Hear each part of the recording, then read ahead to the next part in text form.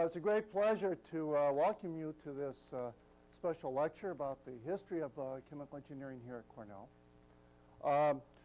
Julian Smith is going to be the lecturer.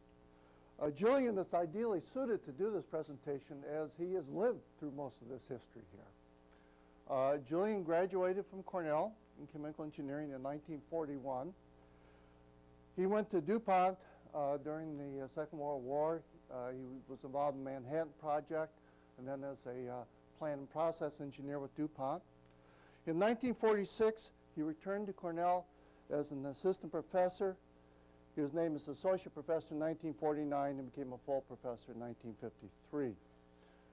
Julian provided quite a bit of service to the university. Probably, I think, most important to us, he was director of the department from 1975 to 1983. I joined the department in 1974, and I think Julian provided a really remarkable degree of leadership to the department as it went through an important transition at that point. And I wish I could emulate what Julian did as director in my term as director. Julian is a fellow of the American Institute of Chemical Engineers. Many students throughout the world know this book on unit operations of chemical engineering. This is the 5th edition. The 6th edition, as I understand it, is almost ready to be completed by at least early winter. This is probably the best-selling textbook in chemical engineering in the world. It's been translated at least into 3 other languages. The first edition was published in 1956 with Julian and Warren McCabe, and Pete Harriott is now a co-author on the book. Julian also is a historian. He's written a couple of histories. The most relevant one is this book, The School of Chemical Engineering at Cornell, A History of the First 50 Years. He's also written a very fine history of the country club here in Ithaca. Julian was a long-term advisor to many different companies on chemical processes and also on the disposal of nuclear waste. And with that, I'd just like to turn it over to Julian, and I'm looking forward to this great deal of anticipation.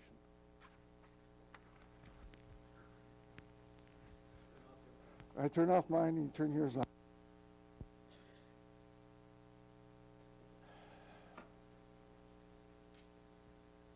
Well, I want to echo Mike's welcome, especially to the sophomores. It's good of you to come to listen to a superannuated professor talk about the old days. And it occurred to me that I was a sophomore once. I think the dinosaurs were extinct by then, but not by much. And as a sophomore, I don't think I would have had the slightest interest in listening to some old professor rave on about the old days and how good they were.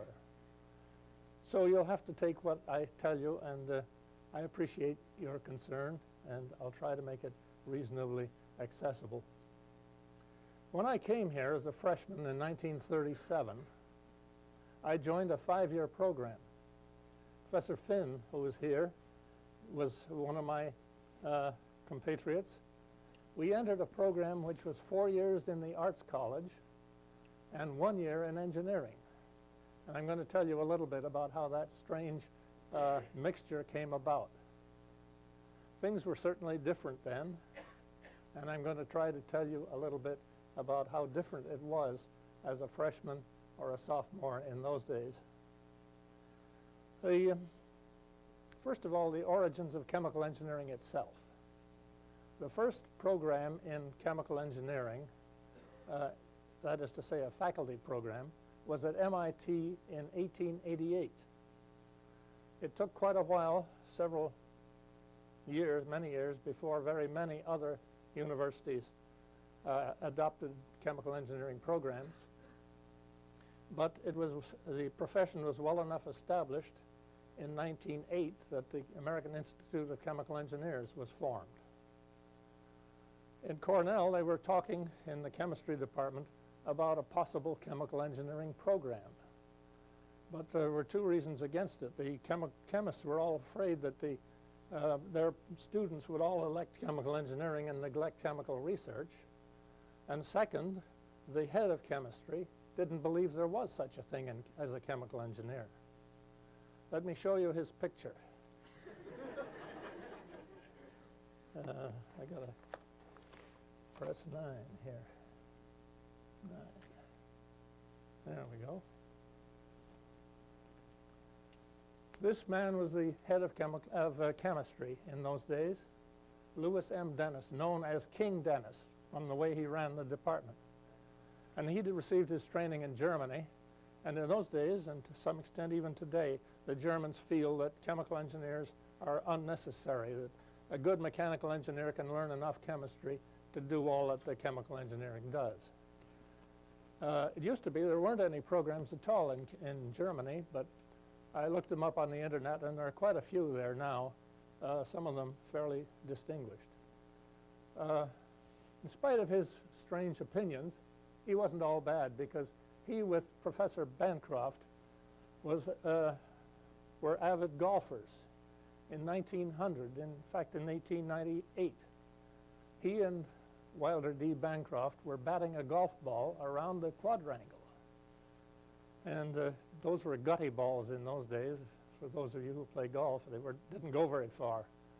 And the Haskell wound golf ball came in just at that time, and Dennis adopted it, and they started to break windows in the arts quad because the ball went so much further.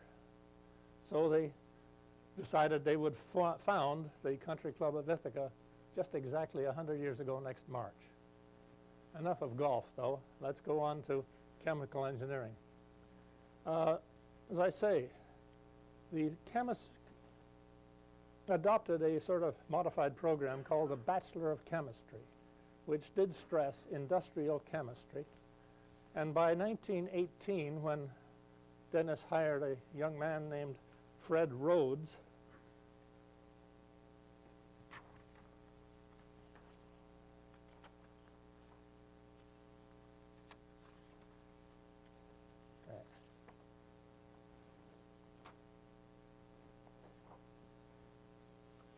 Rhodes was a clever so-and-so person, and he taught he taught industrial chemistry as part of their Bachelor of Chemistry curriculum, but he made it almost indistinguishable from what we would call elementary chemical engineering in these days. And through that transition, by 1930, Dennis had lost a good bit of his influence, and Rhodes was able to form a chemical engineering school. But there was a lot of objection. The engineering college didn't want him, really, and the chemists didn't want him either very much. So he proposed this strange program of 4 years to the Bachelor of Chemistry degree, followed by a 5th year in engineering, and this is the program that he formed, and Professor Finn and I entered unwittingly, really, on my part, in 1937. It had gone on since 1930, and a few people actually had completed the 5-year program by that time. Notice that Dusty in this picture is wearing a striped tie, actually with a striped vest, but the tie was a thing that he tried to form an old school tie tradition in the School of Chemical Engineering. And I have on an original of that old school tie.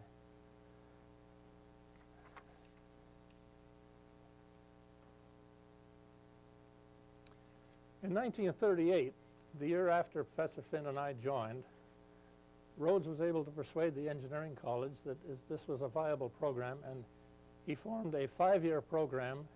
See, after all, you can't possibly learn enough to be a chemical engineer in 4 years. I mean, that was given in those days, in Rhodes' opinion at any rate.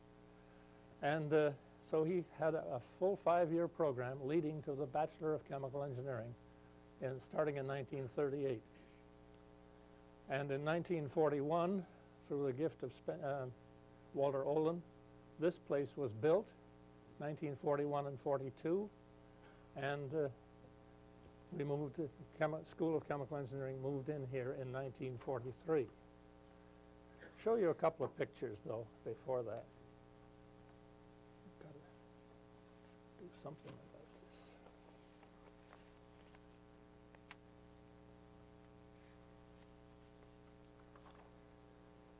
this. If there wasn't any Olin Hall for chemical engineering, where was chemical engineering housed? Well, it was housed right here in the basement of Baker Laboratory. The whole department was in 3 rooms plus a small laboratory. They had only 3 professors when Professor Finn and I were here, and as you'll see, the curriculum was considerably different.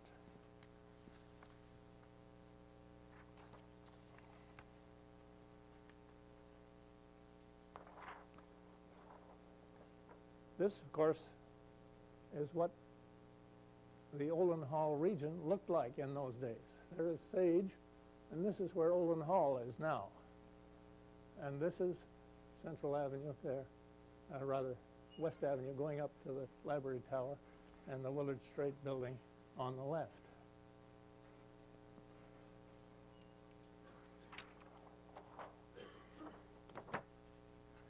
The region in front of Sage was known as Sage Green. Sage was a women's dormitory in those days, and the women all practiced archery, just where this building is now. This is the excavation for the new building in 1941. They struck bedrock and had to make the building 7 feet shorter than they had planned because they didn't realize that it was such tough rock up at that end.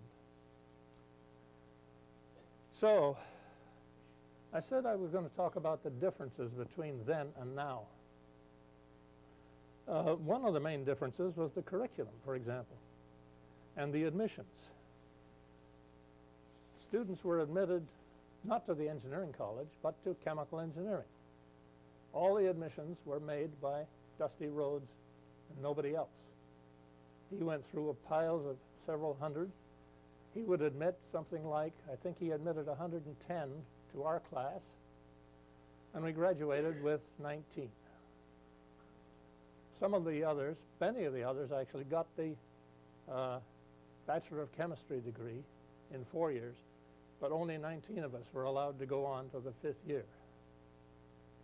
I think 17 of us finished on time and 2 more later, isn't that correct? Yeah, he's nodding, okay. The courses, let me see if I can show you. Well, there were several differences.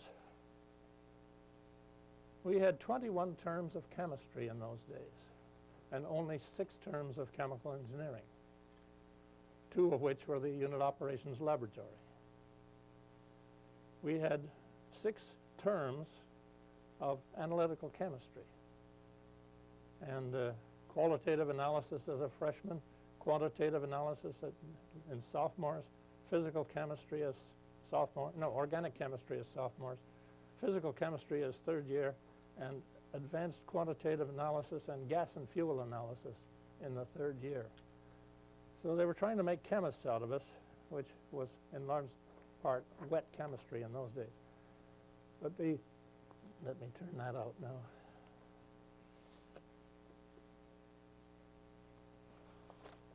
The chemistry lab, this is the freshman chemistry lab, which ran from 8 o'clock in the morning on Saturdays to 1 o'clock every week. The amazing thing to me is that these nozzles, one of them, actually had piped hydrogen sulfide, where you could just open the nozzle and get a blast of hydrogen sulfide out of it for the qualitative analysis tests. I don't think the EPA would like that very much anymore, somehow. And as you see, it was kind of crowded, and nobody knew what they were doing, as is typical in most laboratories.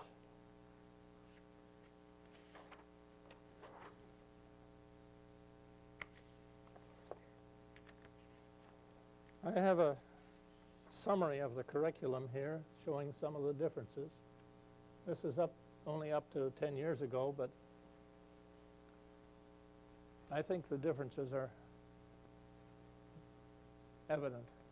Chemistry, as you see, was 60 credit hours, mathematics 10, physics and so forth. Chemical engineering was only 16 hours.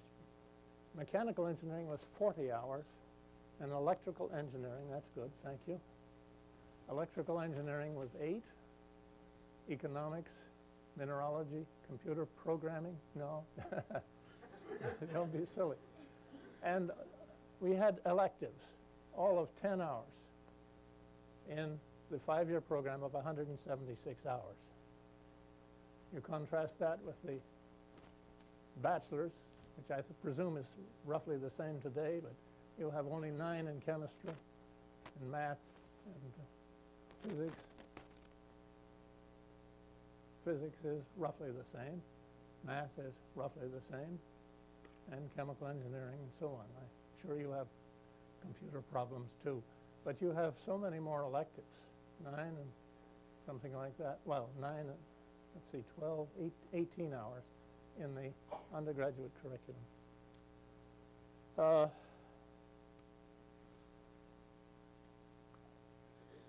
In addition to what I showed you there, well, I did list mineralogy in that.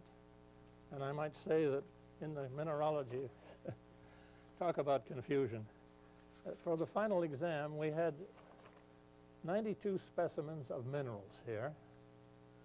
And we were supposed to be able to identify them by scratch or smell or whatever, appearance. And this is an original set, not quite complete anymore, of the mineralogy collection. You still have yours, Bob? We had other things. We were required 2 terms of German, because after all, German chemists were the leaders in the world just prior to that. We took engineering drawing. We took accounting and economics. We took, in the mechanical engineering, we took heat power, the mechanical laboratory, machine design, strength of materials. I broke, you know, we pulled steel things apart ad nauseum, you might say. Got to make sure I'm not running over here. Okay. We had the electrical engineering, and then we had a course in freshman hygiene. You can imagine it. Where they told us all the horrible things about venereal disease, you know, and what you could catch from public toilets and other things like that. And, I found it very hard. I almost flunked. Fortunately, it didn't count in your grade. You just had to pass, but I passed eventually. So, as I say, there were only 3 chemical engineering professors in those days. And although 2 of those had PhDs, the engineering college as such had only about 10% of their faculty that had PhDs, doctorates at that point. And research was essentially nil. I estimated once that they spent maybe $100 or $200 a year total in the whole college on research. Let me see, I have one more picture I can show you.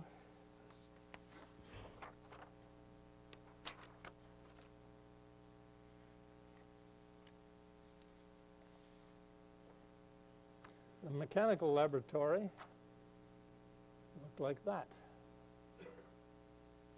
This was actually a few years before us. We didn't normally wear vests, but we did wear ties.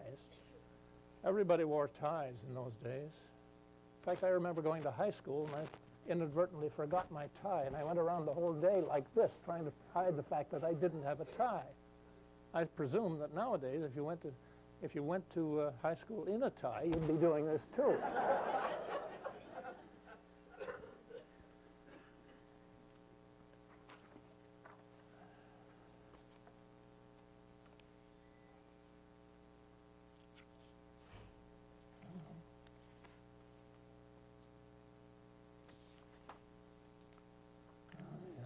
Well, I guess we can skip that for the moment.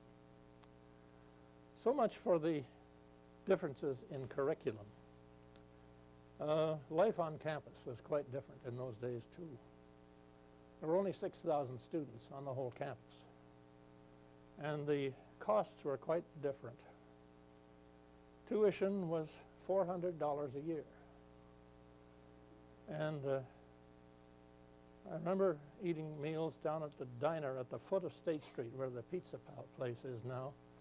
And they had a blue plate special most evenings. You could get a 3-course meal, including coffee, for 65 cents. And I had a hard time learning that you probably outside couldn't get a dinner for much less than $1 in those days, so an entree. Starting salaries. Well, I started at $2,280, whereas the average 4-year salary at that time was about $1,800. And that's per year, not per month. So I think you make a little more, and we'll make rather more than that, to say the least.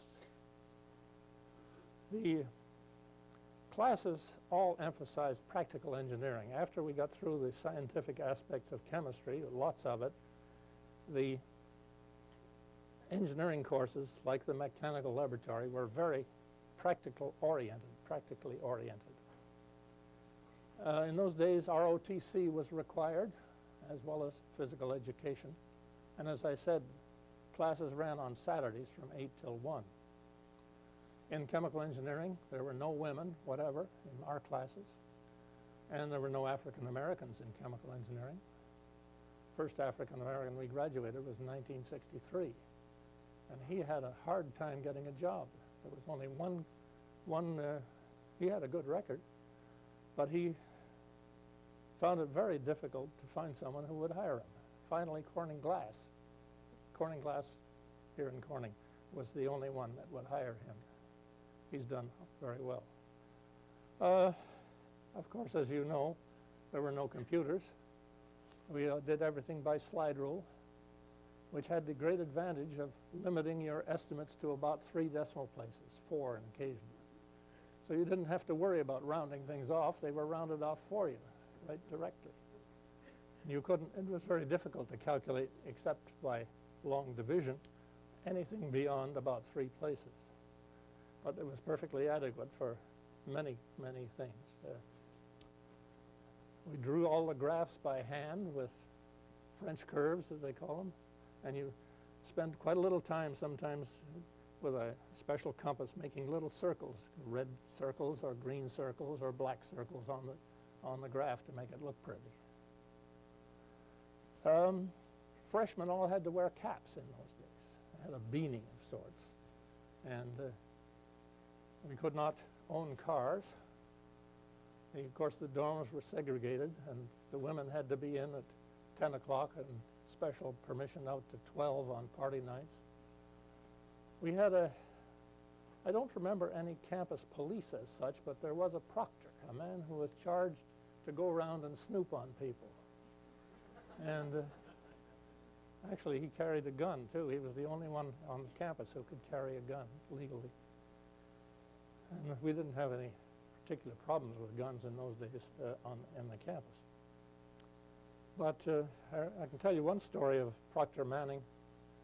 When I was in a freshman dormitory, a young man across the hall from me was, in those days, a health nut. He loved to do push-ups and exercises in his room in the evening.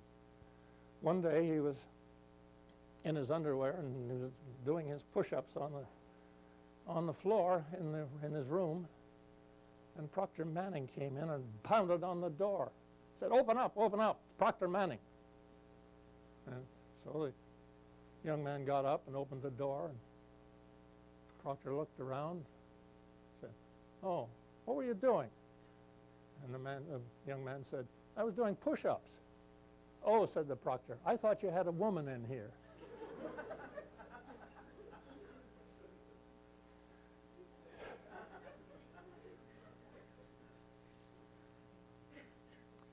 One other little rule that was strictly enforced: if you failed out, if you busted out, you had to leave town within 72 hours. You couldn't hang around the university. See? This was obviously unconstitutional, and it fell out of use later, but they did. Of course, we had one problem where we had a fraternity brother of mine was the son of a local professor, and he failed out. Does he have to leave town in 72 hours? No, they let him stay. Let's see. Entertainment was different. There weren't no TV in those days.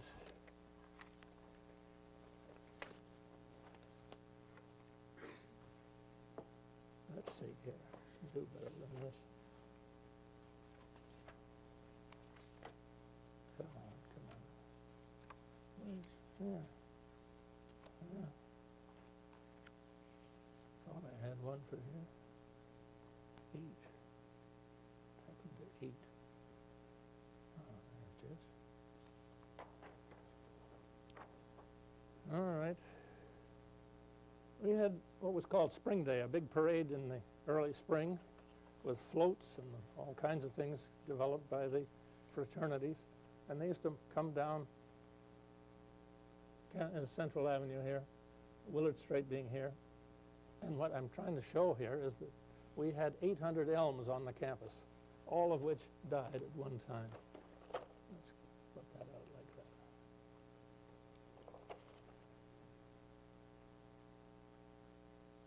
that. This is, Olin Hall is right here, so this is what it looked like in the, this is in the 1950s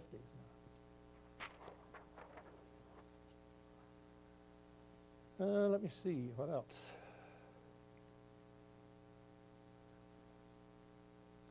As I say, we had no television, but we went to the movies rather more than you would imagine. Used to walk downtown frequently, and there were 4 movie theaters in business down there: the State, the Strand, the Ithaca, and the Temple. And the Temple was affectionately known as the Armpit. As I remember it, the admission was either 35 cents or 50 cents. I can't remember, but it wasn't very much. There was no drugs on campus that I ever heard anything about. It was a very unusual thing. But alcohol was rather more prevalent, if anything, than it is now. Legal drinking age, of course, was 18, and the fraternities and the drinking societies prided themselves on drinking more than anybody else, you might say. We had a number of parties to liven the tediousness of life in those days. And even Dusty organized some parties in Olin Hall after it was founded here. We used to sing a great deal. I don't know if you sing much anymore, but we sang, and we even had a booklet of songs that Dusty prepared, all kinds of scurrilous and, what shall we say, politically incorrect songs. One of them came from a fraternity policy or rule that you shouldn't date co-eds. It was sort of against the public policy for fraternity brothers to date co-eds. I know at least our fraternity was that way. And the typical song that was sung about co-eds, politically incorrect certainly, was, I won't sing it for you, but I'll say it, was the co-ed leads a dirty life, dirty life.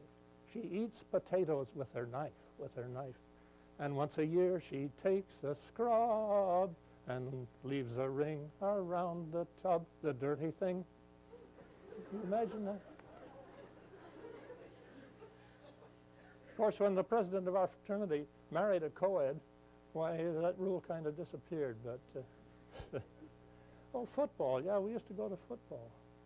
Did you believe that Cornell routinely beat Syracuse in those days? And furthermore, in 2 years, they beat Army and Ohio State. It was incredible. We were, I don't know what we were in the national rankings, but we were well up there. So things have changed.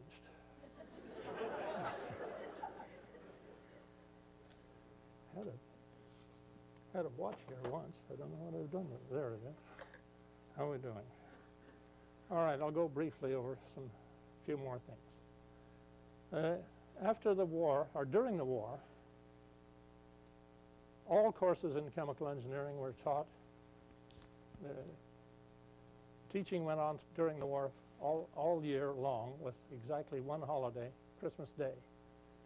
2 days between courses. We had 3 terms a year, and all courses in chemical engineering were taught each term, this by a very small faculty. The first women joined in 1945 and 6, and the crowding was so bad after that that we actually housed students in Olin Hall. Some of the rooms upstairs were living quarters. After the war, I joined, and Professor von Berg and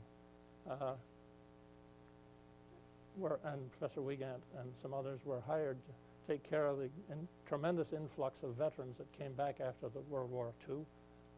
And metallurgical engineering was founded in '46, and as the school became a School of Chemical and Metallurgical Engineering until 1963.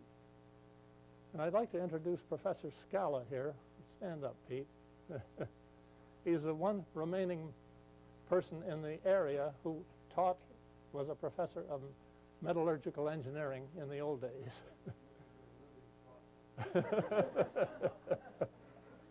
Well, two of them.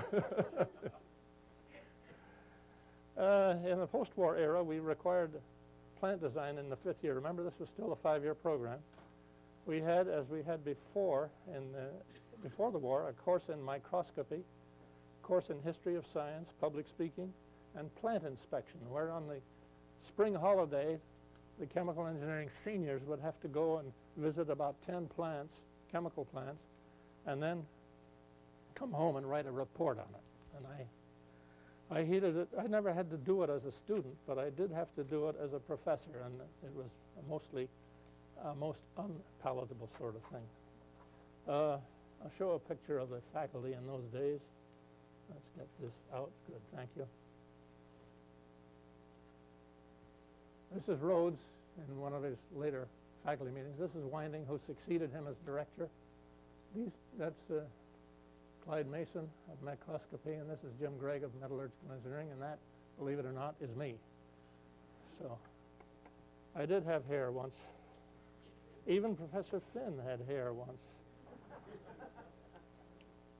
The microscopy lab looks like that. And this is Professor Mason, and he always prided himself on making you think. The one thing I didn't want to do as a student was think. And he was a master at saying, well, that's not the way it is at all. And I was very happy to get out of that course, get through that course with a reasonable grade. So let's go on.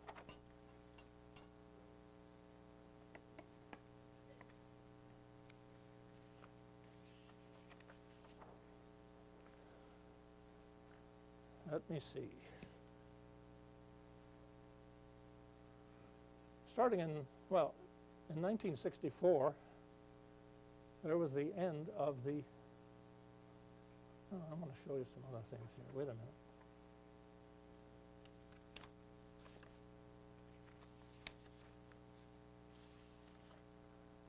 In the 1960s, the plant design course was in the 5th year. It was 2 terms, and the students all built models of their plants. Spent quite a considerable time making rather pretty models. Instead of drawings, they actually made physical models. This is a picture of Professor Winding, who succeeded Rhodes as the director and continued the tradition pretty much of undergraduate education. I have let's see now. Yeah.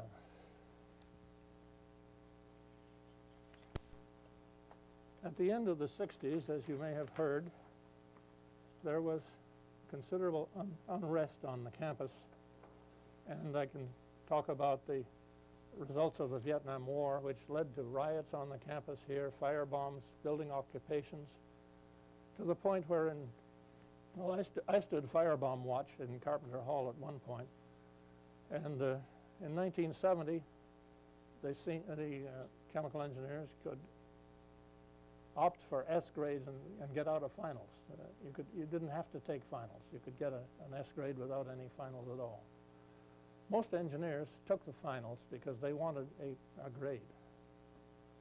I forgot to mention that in our time, back in the 30s, the grades were numerical. And Dusty Rhodes insisted on a 75 average for good standing. And then in those days, he would grade the UO reports, as you may have heard, on form and on content. And then he would say give, 80 for one grade and say 70 for the other, and you'd think the grade would be 75. No way. He would multiply them together and divide by 100 and give you 56. And I have here in my hand a report by Professor Harriet that I graded. And he did well. He got a 90 on material and 80 on the form for a grade of 72. That was a high grade. Dusty used to write probably as long comments and at least as much as was the report itself. Dusty was an incredibly hard worker. And anyway, in the 1970s, at the end of the building problems and the uncertainty on campus went from 67 to 70, 71 or so.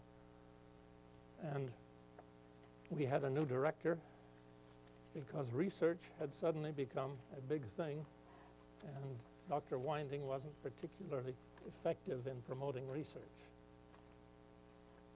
So the dean appointed a man from outside, our only director who was not a chemical engineering, Cornell graduate.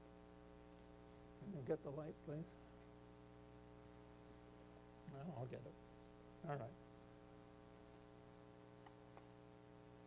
This is Ken Bischoff in 1970 or so, and that's Dusty at his last visit to Cornell. I would like to show you one more thing here. Classroom scene in the 1960s.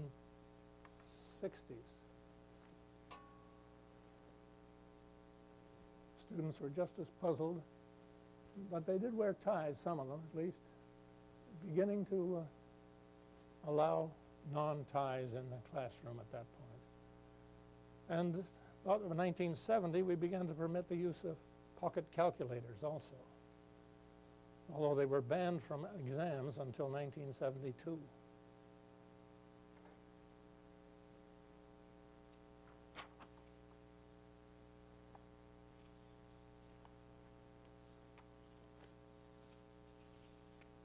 Now, one more, two more, and I'm done.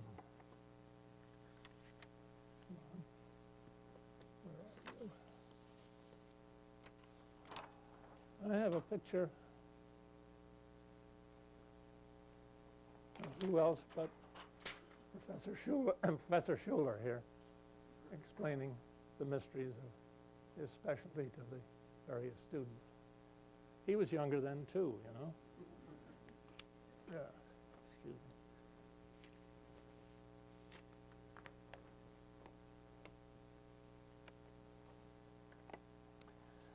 All right, let's go on quickly. Bischoff hired several young professors, including Professor Schuler, and started a good program of research.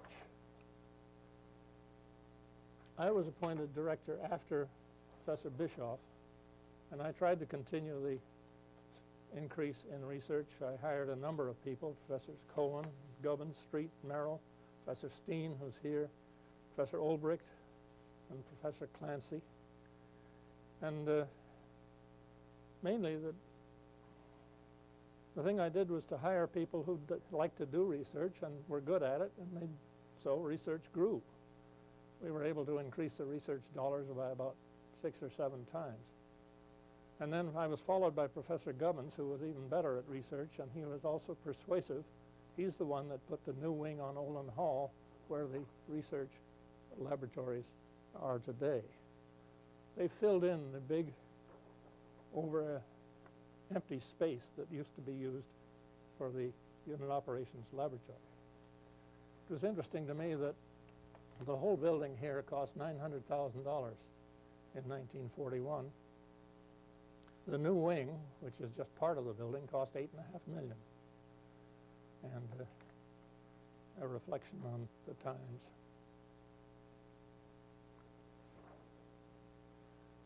And I'm nearly done here. I think we'll skip that. Just show you a quick picture of Professor Steen and Professor Olbricht here.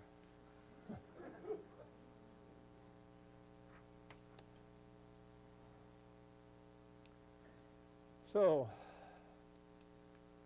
it would be interesting if you could come back. If you came back at the same relative time as I did, the year would be 2060, or maybe they'll call it 2060. And by that time, I understand that by 2050, computers will have improved to the point where they match the human brain. And by 2060, they said they'll be 10,000 times smarter than the human brain.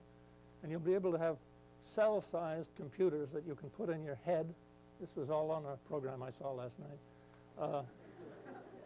That will, increase your memory or give you a complete course in thermodynamics or whatever, so you don't have to take it, perhaps. And other things. Let me turn this out now. I presume costs will change. At one point, I plotted the number of hours required for a bachelor's, which was 179, 180 in the early days. As a function of time, the required hours for a bachelor's went down and has gone down almost linearly over the years. And I projected that if you took a linear extrapolation of that, in the year 2050, the number of hours required for a bachelor's degree would be 0. On the other hand, the cost, I plotted on a logarithmic scale, and by the year 2050, the cost per term would be about $1 million. So you're going to pay a lot for a little, shall we say. The year 2060 sounds to you like some ridiculous thing in the future, just as the year 2000 sounded to me when I was a sophomore. I couldn't believe that there would be such a thing or that I would ever live that long, and I hope to do so, plan to. Finally, I did write once a list of things that I thought constituted chemical engineering. What is it to be a chemical engineer? Well, I said a chemical engineer is one who doesn't know enough chemistry to be a chemist, not enough biology to be a biologist, and not enough engineering, really, to be an engineer. He's someone who, or she is someone who calculates a quantity to 7 decimal places and then doubles it for luck. Someone who creates the polluting chemicals on the one hand, cleans them up on the other, and takes credit for both. Someone who studies the subject for 4 years at a university with the hope of using little of it after 5 years and none at all after 10. Someone whose office window faces a glorious vista of tanks and pipes filled with phosgene, E. coli, hydrogen cyanide, and diphenylphenylene alpha-meguzolide. Who's someone who spends money he or she doesn't possess on processes that haven't been tried, to make products that haven't been made, to fill markets that do not exist. I think that's probably still true. Thank you very much.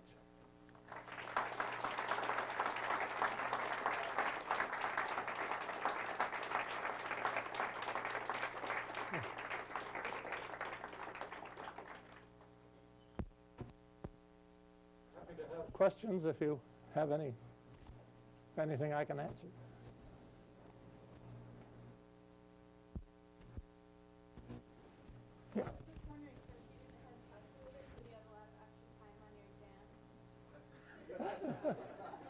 Look, I wrote a paper once using slide rule, and it took me all winter to calculate the trial and error solutions. Back in the 1980s, when I got a 64K computer, I programmed it and did the thing in about 10 minutes. And you could do it in about a half a second now. No, we had a lot less time because you had to draw all the graphs by hand. It took forever. Of course, we complained bitterly about the tremendous amount of work we had in the unit operations lab, for example. We had, as I remember it, something like 10 experiments a term for 2 terms. And we combined some, so you had about 15 reports to do. And you got 1 hour credit for each term. In fair, we complained bitterly, just as people in the UL lab these days complain bitterly. Some things don't change. Just as much, and are as overworked and as unappreciated as they ever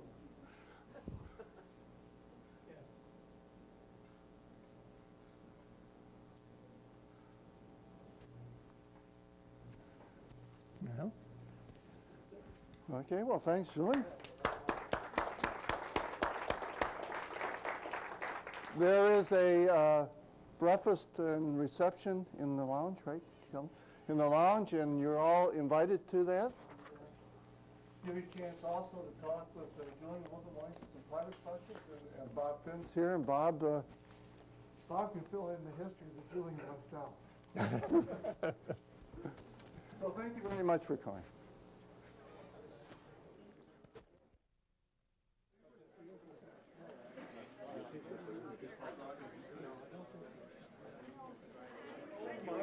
It is unnecessary to use a brush or a broom. An ordinary pen will do. I can always remove the dust from the canoe. It's stored here. There's no boxes. No, I still had an original tie. Ellie used to tell how Dusty was so dirty. One time she wanted to cut it off.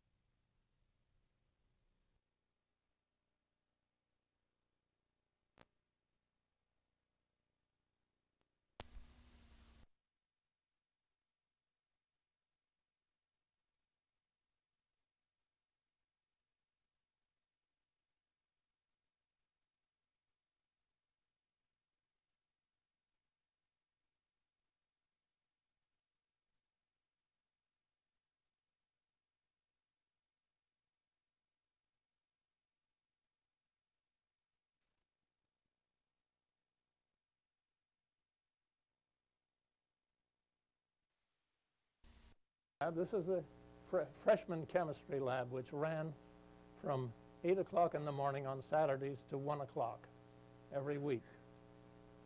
The amazing thing to me is that these nozzles, one of them, actually had piped hydrogen sulfide, where you could just open the nozzle and get a blast of hydrogen sulfide out of it for the qualitative analysis tests. I don't think the EPA would like that very much anymore, somehow. And as you see, it was kind of crowded, and nobody knew what they were doing, as is typical in most laboratories.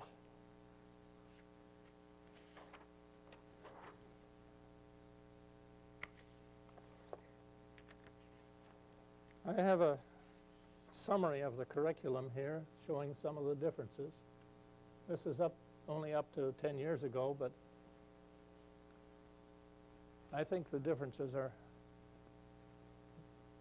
evident. Chemistry, as you see, was 60 credit hours, mathematics 10, physics and so forth. Chemical engineering was only 16 hours. Mechanical engineering was 40 hours, and electrical engineering, that's good, thank you. Electrical engineering was 8, economics, mineralogy, computer programming, no, don't be silly. And We had electives, all of 10 hours in the 5-year program of 176 hours. You contrast that with the bachelor's, which I presume is roughly the same today, but you'll have only 9 in chemistry and math and physics. Physics is roughly the same. Math is roughly the same. And chemical engineering and so on. I'm sure you have computer problems too. But you have so many more electives, 9 and something like that. Well, 9 and, let's see, 12, 18 hours in the undergraduate curriculum.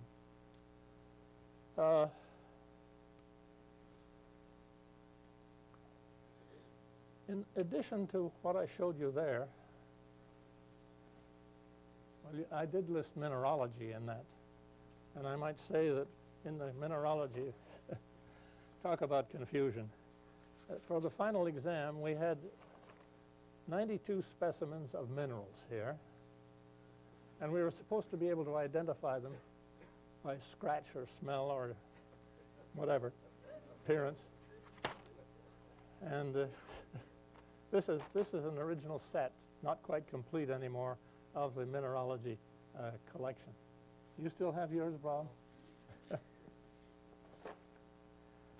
We had other things. We were required 2 terms of German, because after all, German chemists were the leaders in the world just prior to that. We took engineering drawing. We took accounting and economics. We took, in the mechanical engineering, we took heat power, the mechanical laboratory, machine design, strength of materials. I broke, you know, we pulled steel things apart ad nauseum, you might say. Got to make sure I'm not running over here. Okay. We had the electrical engineering, and then we had a course in freshman hygiene. You can imagine it. Where they told us all horrible things about venereal disease, you know, and what you could catch from public toilets and other things like that. And, I found it very hard. I almost flunked. Fortunately, it didn't count in your grade. You just had to pass, but I passed eventually. So, as I say, there were only 3 chemical engineering professors in those days. And although 2 of those had PhDs, the engineering college as such had only about 10% of their faculty that had PhDs, doctorates at that point. And research was essentially nil. I estimated once that they spent maybe $100 or $200 a year total in the whole college on research. Let me see, I have one more picture I can show you.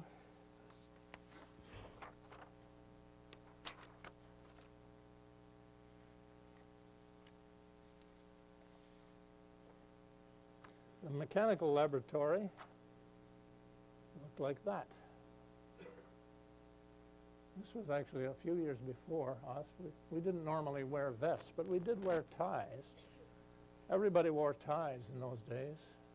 In fact, I remember going to high school and I inadvertently forgot my tie, and I went around the whole day like this, trying to hide the fact that I didn't have a tie. I presume that nowadays, if you went to high school in a tie, you'd be doing this too.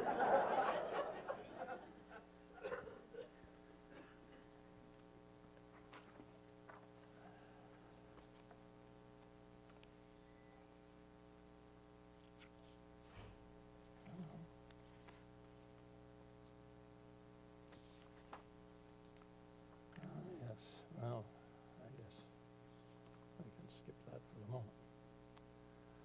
So much for the differences in curriculum. Life on campus was quite different in those days, too. There were only 6,000 students on the whole campus. And the costs were quite different. Tuition was $400 a year. And I remember eating meals down at the diner at the foot of State Street, where the pizza place is now. And they had a blue plate special most evenings. You could get a 3-course meal, including coffee, for 65 cents. And had a hard time learning that you probably outside couldn't get a dinner for much less than $1 in those days, so an entree. Starting salaries. Well, I started at $2,280, whereas the average four-year salary at that time was about $1,800. And that's per year, not per month. So I think you make a little more, and we'll make rather more than that, to say the least. The classes all emphasized practical engineering. After we got through the scientific aspects of chemistry, lots of it, the engineering courses, like the mechanical laboratory, were very practically oriented. In those days, ROTC was required, as well as physical education. And as I said, classes ran on Saturdays from 8 till 1. In chemical engineering, there were no women, whatever, in our classes. And there were no African Americans in chemical engineering. First African American we graduated was in 1963. And he had a hard time getting a job. There was only one he had a good record, but he found it very difficult to find someone who would hire him. Finally, Corning Glass here in Corning was the only one that would hire him. He's done very well. Of course, as you know, there were no computers. We did everything by slide rule, which had the great advantage of limiting your estimates to about 3 decimal places, 4 on occasion. So you didn't have to worry about rounding things off. They were rounded off for you, right directly. You couldn't, it was very difficult to calculate, except by long division, anything beyond about 3 places. But it was perfectly adequate for many, many things. We drew all the graphs by hand with French curves, as they call them, and you spend quite a little time sometimes with a special compass making little circles, red circles or green circles or black circles on the graph to make it look pretty. Freshmen all had to wear caps in those days. They had a beanie of sorts. And we could not own cars. Of course, the dorms were segregated, and the women had to be in at 10 o'clock and special permission out to 12 on party nights. We had I don't remember any campus police as such, but there was a proctor, a man who was charged to go around and snoop on people. And actually, he carried a gun, too. He was the only one on campus who could carry a gun legally. And we didn't have any particular problems with guns in those days in the campus. But I can tell you one story of Proctor Manning. When I was in a freshman dormitory, a young man across the hall from me was, in those days, a health nut. He loved to do push-ups and exercises in his room in the evening. One day he was in his underwear and he was doing his push-ups on the floor in his room, and Proctor Manning came in and pounded on the door. Said, "Open up, it's Proctor Manning." And so the young man got up and opened the door, and Proctor looked around, said, "Oh, what were you doing?" And the young man said, "I was doing push-ups." "Oh," said the proctor, "I thought you had a woman in here."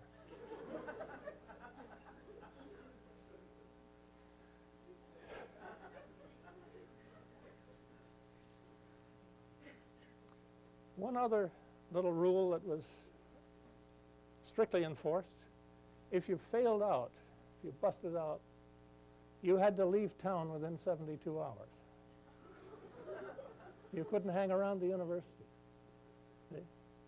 This was obviously unconstitutional, and it fell out of use later, but they did. Of course, we had one problem where we had a fraternity brother of mine was the son of a local professor, and he failed out.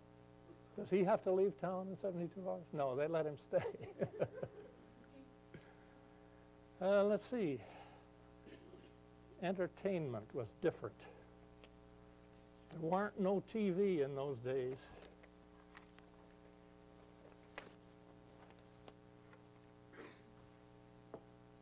see here. Do better than this.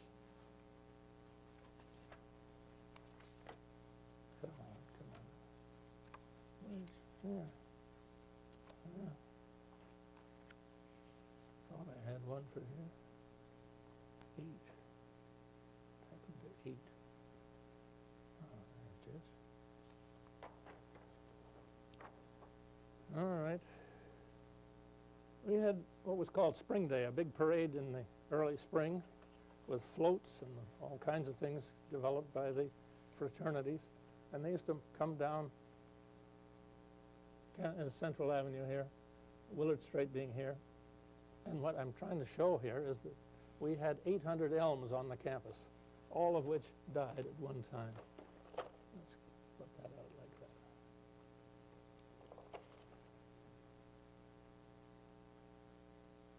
that. This is, Olin Hall is right here, so this is what it looked like in the, this is in the 1950s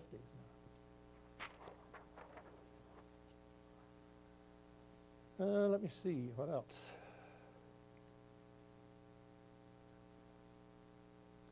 As I say, we had no television, but we went to the movies rather more than you would imagine. Used to walk downtown frequently, and there were 4 movie theaters in business down there: the State, the Strand, the Ithaca, and the Temple. And the Temple was affectionately known as the Armpit. As I remember it, the admission was either 35 cents or 50 cents. I can't remember, but it wasn't very much. There was no drugs on campus that I ever heard anything about. It was a very unusual thing. But alcohol was rather more prevalent, if anything, than it is now. Legal drinking age, of course, was 18, and the fraternities and the drinking societies prided themselves on drinking more than anybody else, you might say. We had a number of parties to liven the tediousness of life in those days. And even Dusty organized some parties in Olin Hall after it was founded here. We used to sing a great deal. I don't know if you sing much anymore, but we sang, and we even had a booklet of songs that Dusty prepared, all kinds of scurrilous and, what shall we say, politically incorrect songs. One of them came from a fraternity policy or rule that you shouldn't date co-eds. It was sort of against the public policy for fraternity brothers to date co-eds. I know at least our fraternity was that way. And the typical song that was sung about co-eds, politically incorrect certainly, was, I won't sing it for you, but I'll say it, was the co-ed leads a dirty life, dirty life. She eats potatoes with her knife, And once a year she takes a scrub and leaves a ring around the tub, the dirty thing. Can you imagine that? Of course, when the president of our fraternity married a co-ed, why, that rule kind of disappeared, but oh, football, yeah, we used to go to football. Would you believe that Cornell routinely beat Syracuse in those days? And furthermore, in 2 years, they beat Army and Ohio State. It was incredible. We were, I don't know what we were in the national rankings, but we were well up there. So things have changed.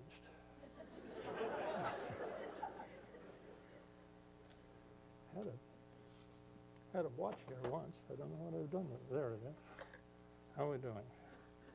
All right, I'll go briefly over a few more things. After the war, or during the war, all courses in chemical engineering were taught. Teaching went on during the war all year long with exactly one holiday, Christmas Day. 2 days between courses. We had 3 terms a year, and all courses in chemical engineering were taught each term, this by a very small faculty.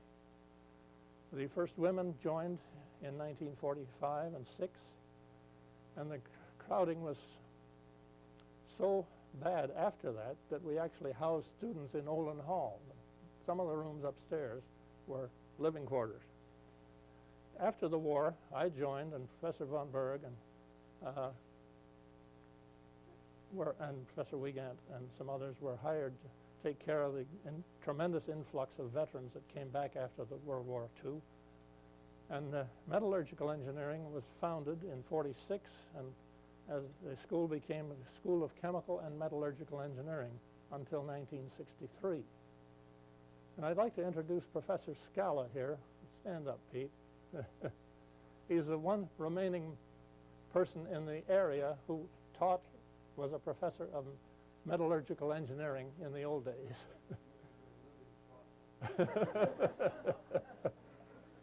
Well, two of them. In the post-war era, we required plant design in the 5th year. Remember, this was still a 5-year program. We had, as we had before the war, a course in microscopy, course in history of science, public speaking, and plant inspection, where on the spring holiday, the chemical engineering seniors would have to go and visit about 10 plants, chemical plants, and then come home and write a report on it. And I hated it. I never had to do it as a student, but I did have to do it as a professor, and it was a most unpalatable sort of thing. I'll show a picture of the faculty in those days. Let's get this out. Good, thank you. This is Rhodes in one of his later faculty meetings. This is Winding, who succeeded him as director. That's Clyde Mason of microscopy, and this is Jim Gregg of metallurgical engineering, and that, believe it or not, is me. So I did have hair once. Even Professor Finn had hair once. The microscopy lab looks like that.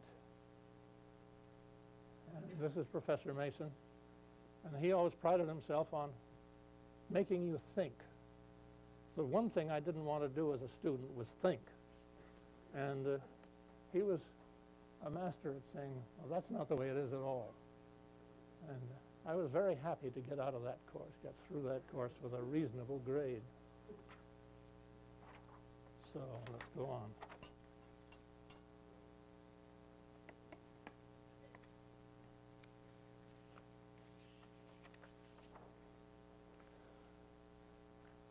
Let me see. Starting in 1964, there was the end of the, I want to show you some other things here. Wait a minute.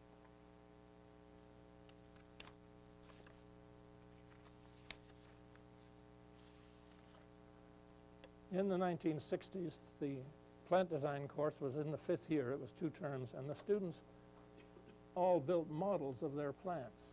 Spent quite a considerable time making rather pretty models. Instead of drawings, they actually made physical models. This is a picture of Professor Winding, who succeeded Rhodes as the director and continued the tradition pretty much of undergraduate education. I have let's see now. Yeah.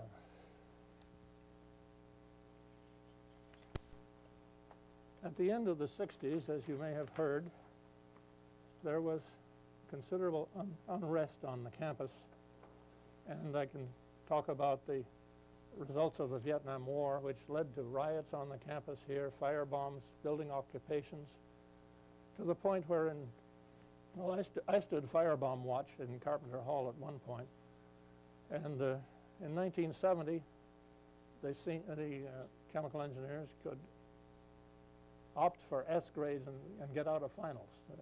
You didn't have to take finals. You could get an S grade without any finals at all.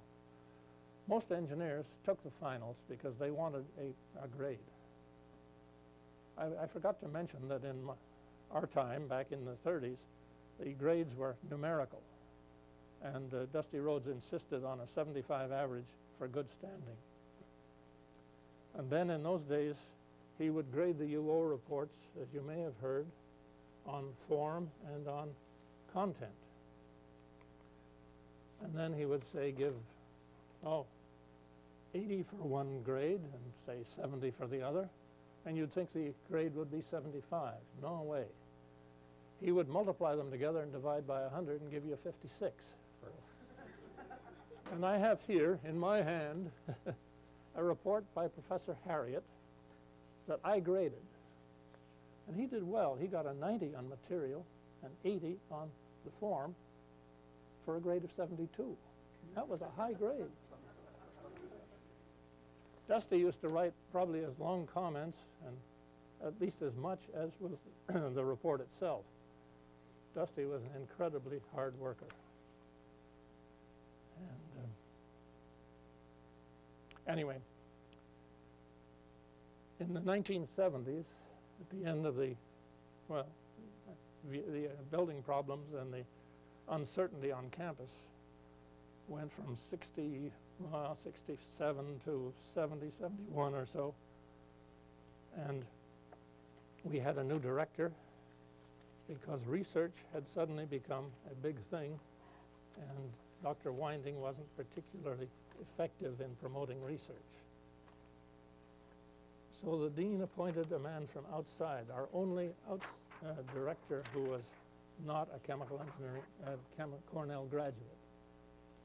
Can you get the light, please? No, I'll get it. All right. This is Ken Bischoff in 1970 or so, and that's Dusty at his last visit to Cornell. I would like to show you one more thing here. Classroom scene in the 1960s.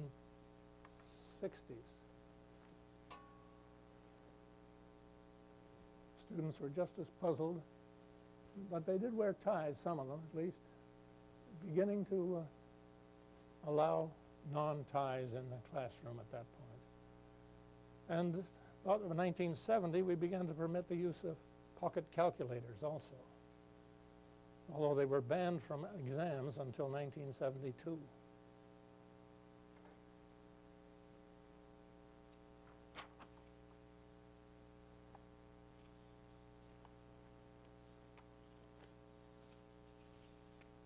Now, one more, two more, and I'm done. Come on. Where are you? I have a picture of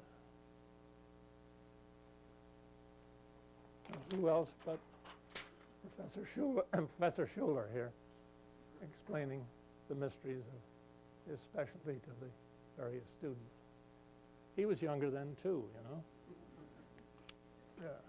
Excuse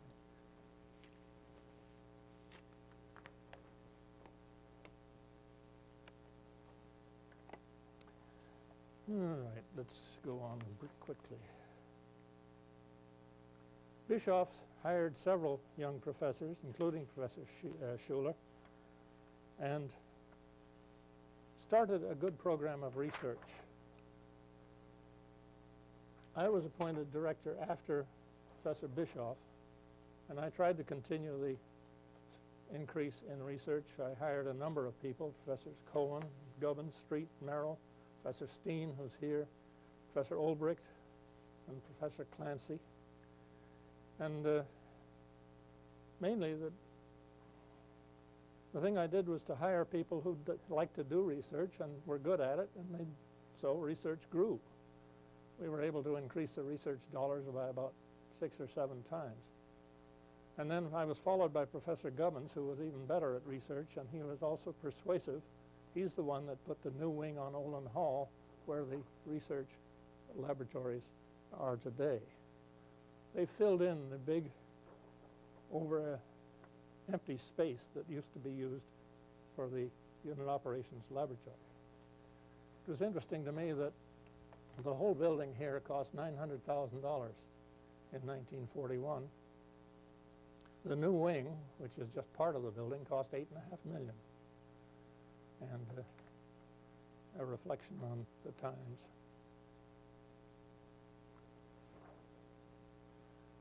And I'm nearly done here. I think we'll skip that. Just show you a quick picture of Professor Steen and Professor Olbricht here.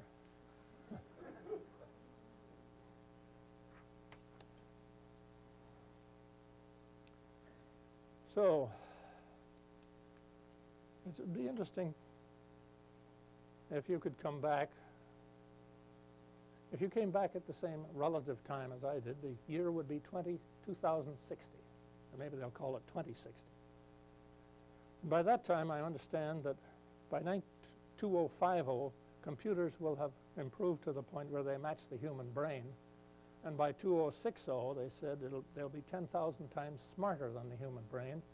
And you'll be able to have cell-sized computers that you can put in your head. This was all on a program I saw last night. That will, you know, increase your memory or give you a complete course in thermodynamics or whatever, so you don't have to take it, perhaps.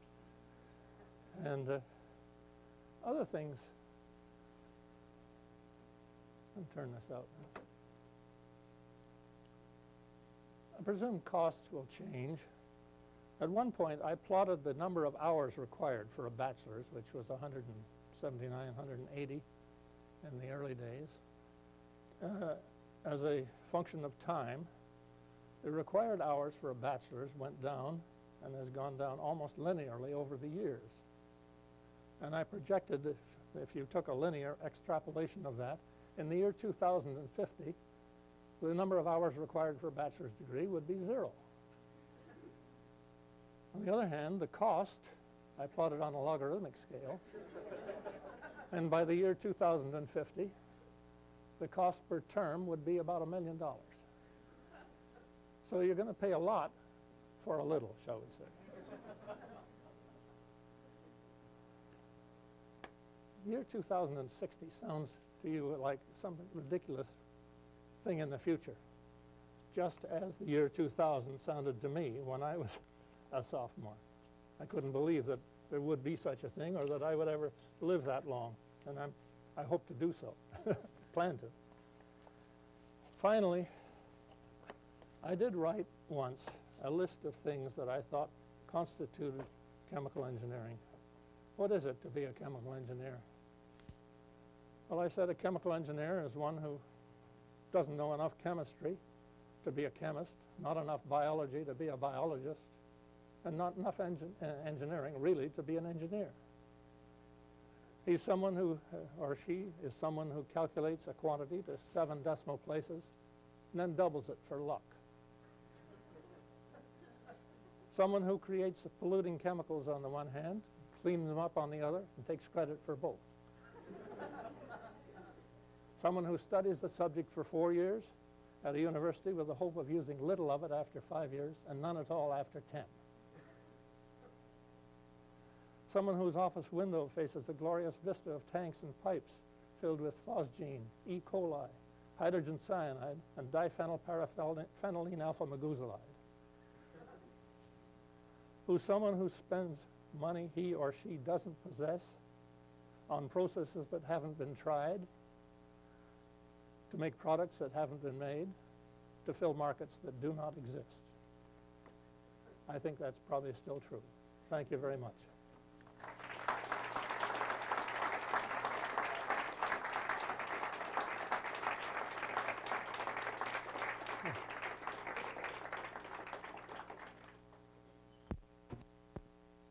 Happy to have questions if you have anything I can answer.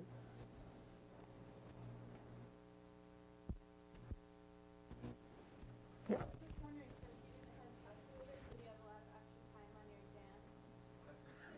exam? Look, I wrote a paper once using slide rule, and it took me all winter to calculate the trial and error solutions. Back in the 1980s, when I got a 64K computer, I programmed it and did the thing in about 10 minutes. And you could do it in about a half a second now. No, we had a lot less time because you had to draw all the graphs by hand. It took forever. Of course, we complained bitterly about the tremendous amount of work. We had In the unit operations lab, for example, we had, as I remember it, something like 10 experiments a term for 2 terms. And we combined some, so you had about 15 reports to do. And you got 1 hour credit for each term. In fair, we complained bitterly, just as people in like the old lab these days complain bitterly. Some things don't change. Just as much, and are as overworked and as unappreciated as they ever were.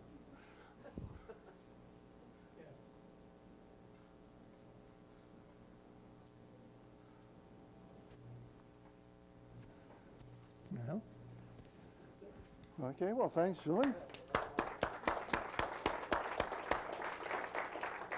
There is a breakfast and reception in the lounge, right? In the lounge, and you're all invited to that. Give you a chance also to talk with Julian Wilson, some private questions, and Bob Finn's here, and Bob can fill in the history that Julian left out. So thank you very much for coming.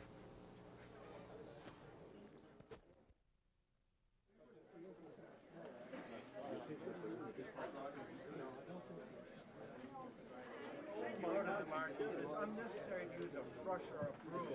An ordinary pen will do. I can always remove Dustin's canoe. It's stored here.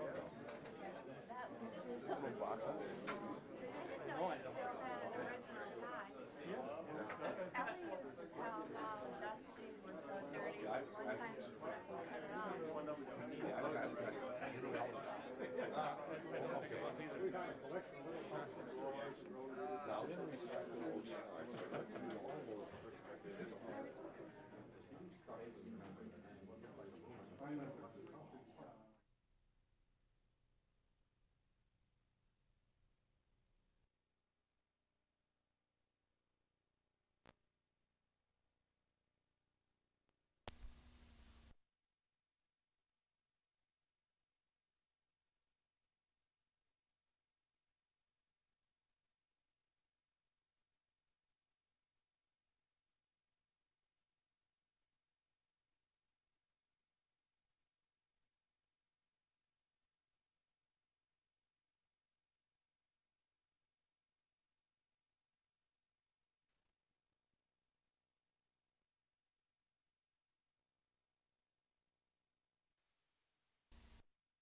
About co-eds, politically incorrect certainly, was, I won't sing it for you, but I'll say it, was the co-ed leads a dirty life, dirty life. She eats potatoes with her knife, And once a year she takes a scrub and leaves a ring around the tub, the dirty thing. Can you imagine that? Of course, when the president of our fraternity married a co-ed, why, that rule kind of disappeared, but, oh, football, yeah, we used to go to football. Would you believe that Cornell routinely beat Syracuse in those days? And furthermore, in 2 years, they beat Army and Ohio State. It was incredible. We were, I don't know what we were in the national rankings, but we were well up there. So things have changed.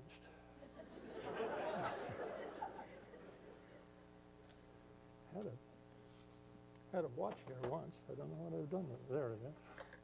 How are we doing? All right, I'll go briefly over a few more things. After the war, or during the war, all courses in chemical engineering were taught. Teaching went on during the war all year long with exactly one holiday, Christmas Day. 2 days between courses. We had 3 terms a year, and all courses in chemical engineering were taught each term, this by a very small faculty. The first women joined in 1945 and 6, and the crowding was so bad after that that we actually housed students in Olin Hall. Some of the rooms upstairs were living quarters. After the war, I joined, and Professor von Berg and Professor Wiegand and some others were hired to take care of the tremendous influx of veterans that came back after the World War II. And metallurgical engineering was founded in '46, and as the school became a School of Chemical and Metallurgical Engineering until 1963. And I'd like to introduce Professor Scala here. Stand up, Pete. He's the one remaining person in the area who was a professor of metallurgical engineering in the old days.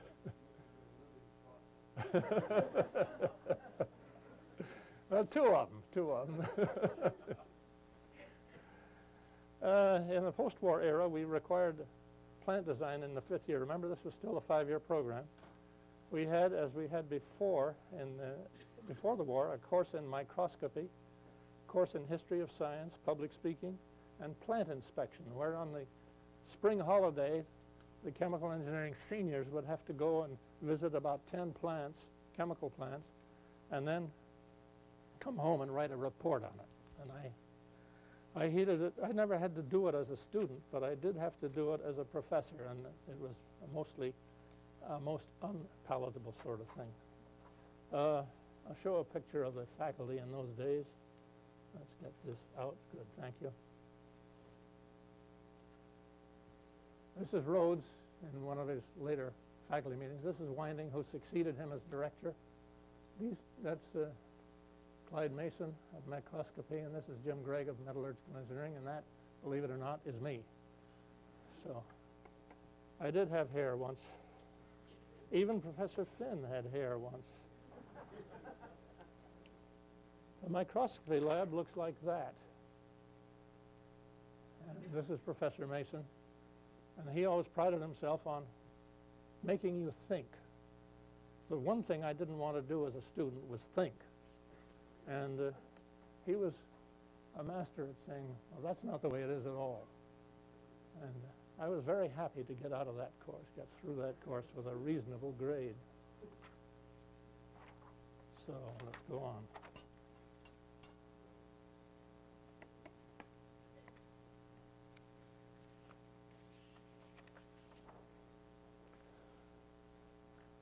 Let me see.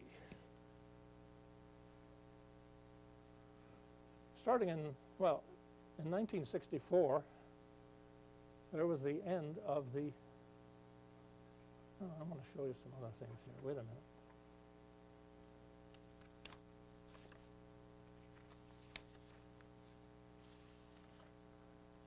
In the 1960s, the plant design course was in the 5th year. It was 2 terms, and the students all built models of their plants. Spent quite a considerable time making rather pretty models. Instead of drawings, they actually made physical models.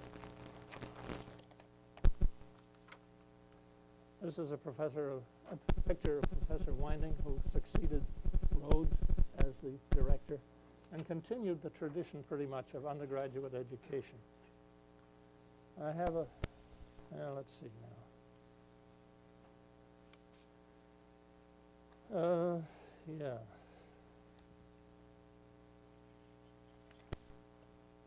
At the end of the 60s, as you may have heard, there was considerable unrest on the campus, and I can talk about the results of the Vietnam War, which led to riots on the campus here, fire bombs, building occupations, to the point where I stood firebomb watch in Carpenter Hall at one point, and in 1970, the chemical engineers could opt for S grades and get out of finals.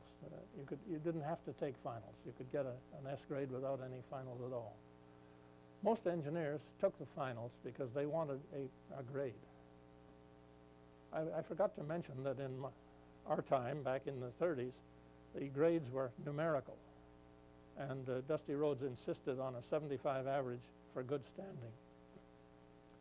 And then in those days, he would grade the UO reports, as you may have heard, on form and on content. And then he would say, give, 80 for one grade and say 70 for the other, and you'd think the grade would be 75. No way. He would multiply them together and divide by 100 and give you 56. And I have here in my hand a report by Professor Harriot that I graded. And he did well. He got a 90 on material and 80 on the form for a grade of 72. That was a high grade. Dusty used to write probably as long comments and at least as much as was the report itself. Dusty was an incredibly hard worker. And anyway, in the 1970s, at the end of the, well, the building problems and the uncertainty on campus went from 67 to 70, 71 or so. And we had a new director because research had suddenly become a big thing, and Dr. Winding wasn't particularly effective in promoting research. So the dean appointed a man from outside, our only director who was not a chemical engineering, Cornell graduate. Can you get the light, please? No, I'll get it. All right. This is Ken Bischoff in 1970 or so, and that's Dusty at his last visit to Cornell. I would like to show you one more thing here. Classroom scene in the 1960s.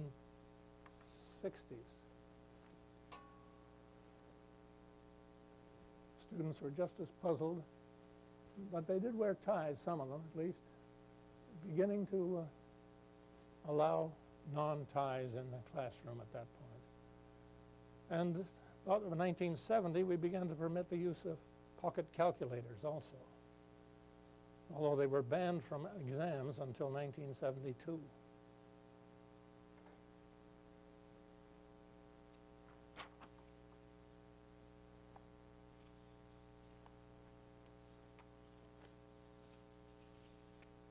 Now, one more, two more, and I'm done.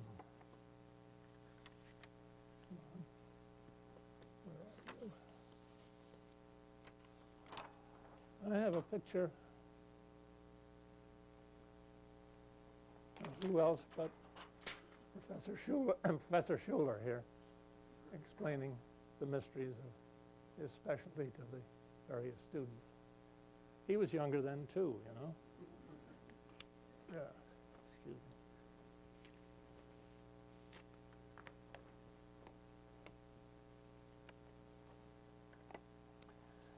me. All right, let's go on quickly. Bischoff hired several young professors, including Professor Schuler, and started a good program of research. I was appointed director after Professor Bischoff, and I tried to continue the increase in research. I hired a number of people, Professors Cohen, Gubbins, Street, Merrill, Professor Steen, who's here, Professor Olbricht, and Professor Clancy. And mainly the thing I did was to hire people who liked to do research and were good at it, and so research grew. We were able to increase the research dollars by about 6 or 7 times. And then I was followed by Professor Gubbins, who was even better at research, and he was also persuasive. He's the one that put the new wing on Olin Hall, where the research laboratories are today. They filled in the big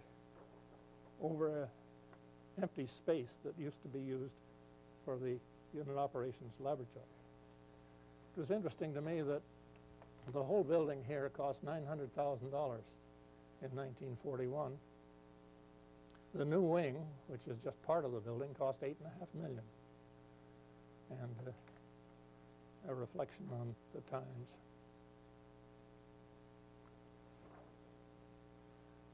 And I'm nearly done here. I think we'll skip that.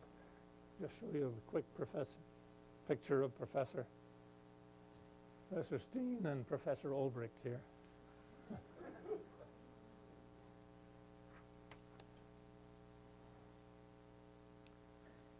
So,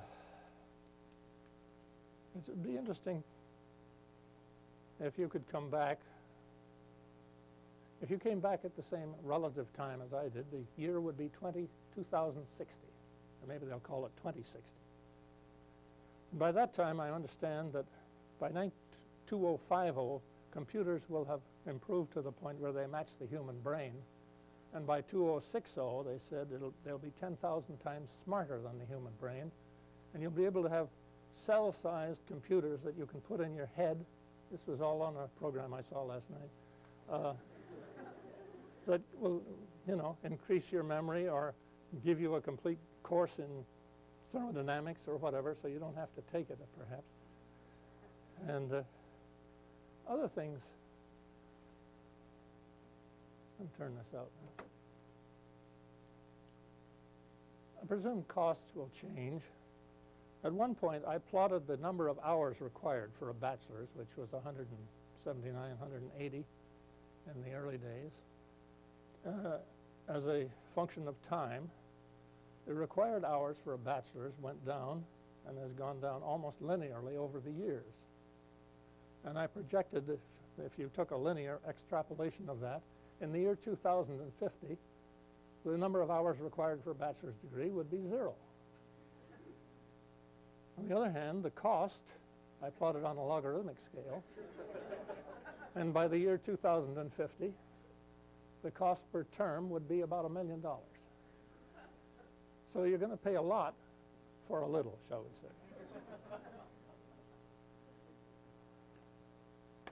Year 2060 sounds to you like some ridiculous thing in the future, just as the year 2000 sounded to me when I was a sophomore. I couldn't believe that there would be such a thing or that I would ever live that long, and I hope to do so, plan to. Finally, I did write once a list of things that I thought constituted chemical engineering.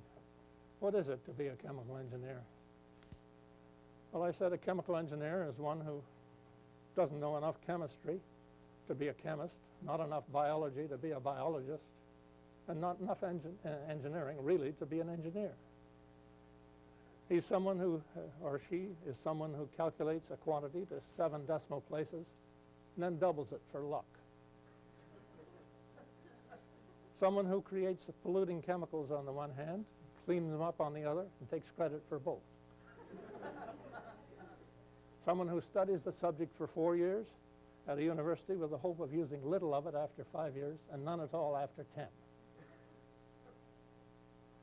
Someone whose office window faces a glorious vista of tanks and pipes filled with phosgene, E. coli, hydrogen cyanide, and diphenylphenylene alpha-meguzolide.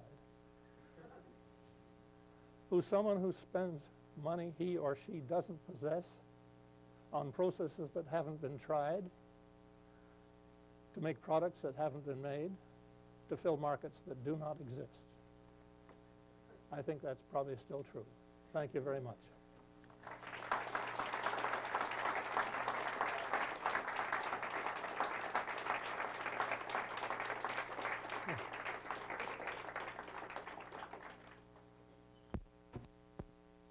Happy to have questions if you have anything I can answer.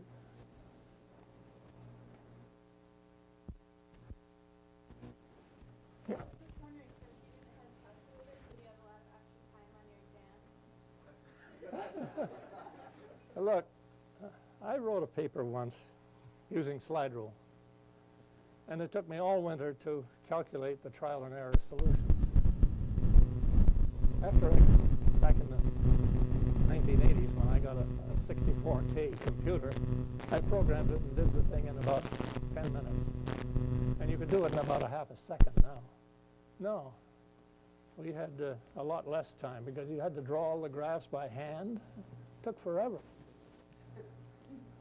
Of course, we complained bitterly about the tremendous amount of work we had in the unit operations lab, for example. We had, as I remember it, something like 10 experiments a term for 2 terms.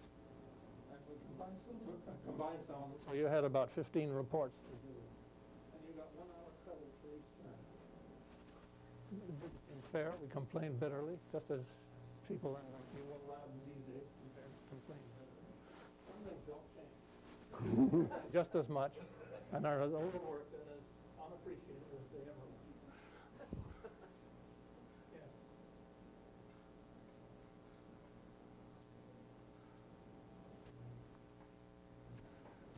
were. Yeah. Okay, well, thanks, Julian. There is a breakfast and reception in the lounge, right? In the lounge, and you're all invited to that. Give you a chance also to talk with Julian Wilson, some private questions, and Bob Finn's here, and Bob can fill in the history that Julian left out. So thank you very much for coming.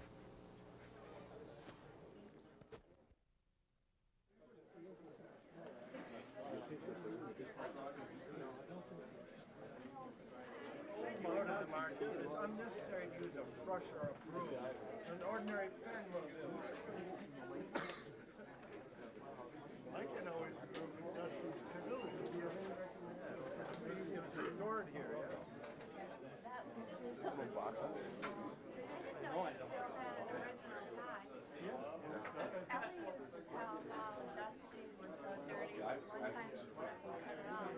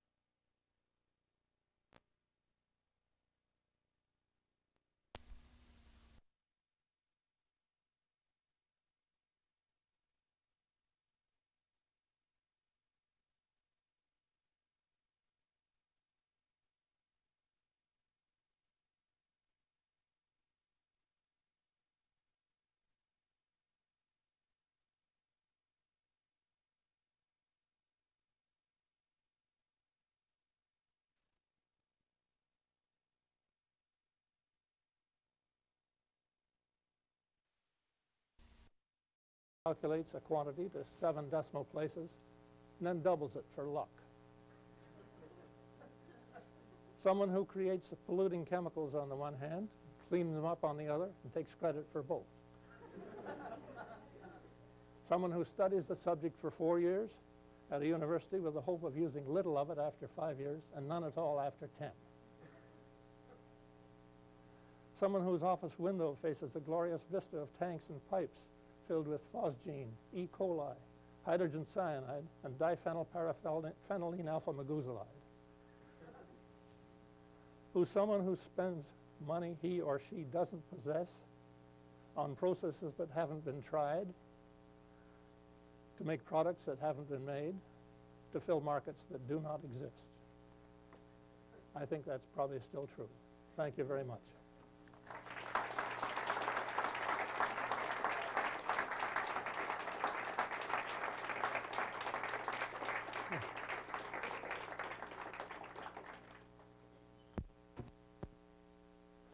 Questions if you have anything I can answer.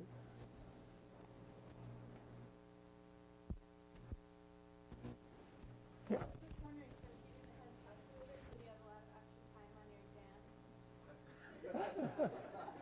Look, I wrote a paper once using slide rule, and it took me all winter to calculate the trial and error solutions. Back in the 1980s, when I got a 64K computer, I programmed it and did the thing in about 10 minutes. And you could do it in about a half a second now. No, we had a lot less time because you had to draw all the graphs by hand. It took forever. Of course, we complained bitterly about the tremendous amount of work we had in the unit operations lab, for example. We had, as I remember it, something like 10 experiments a term for 2 terms. And we combined some of them, so you had about 15 reports to do. And you got 1 hour credit for each term. In fair, we complained bitterly, just as people in the lab these days complain bitterly. just as much and are as overworked and as unappreciated as they ever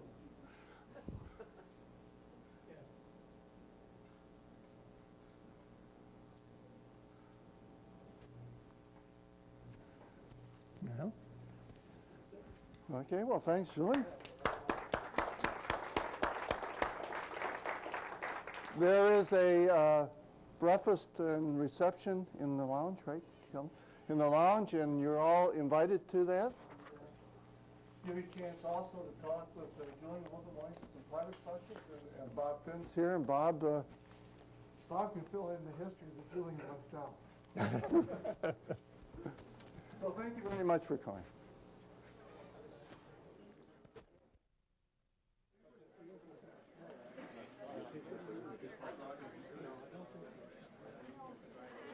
Part of the market is unnecessary to use a brush or a broom. An ordinary pen will do. I can always prove Dustin's canoe to be of any recommend. It was stored here, yeah. No, I still had an original tie. Ellie used to tell how Dusty was so dirty. One time she let me cut it off.